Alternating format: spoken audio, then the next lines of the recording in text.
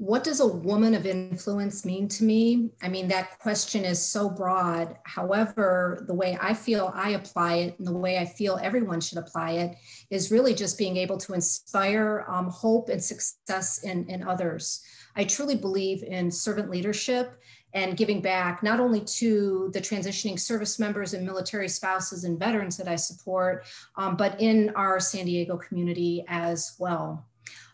Being a woman of influence and empowering others, it takes a lot of grit, it takes a lot of determination, but I'm here to share with you that every day, the things that I share with the folks that I support, I practice personally myself.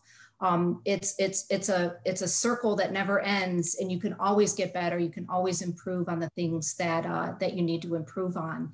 How I weave this into my military service. The military taught me to be agile, and I spent an awfully long time in the military. So my agility and my ability to change on a dime, find humor in places that aren't really humorous, and be a good support system to my military brothers and sisters all really lead to where I am now as a professional outside of the military.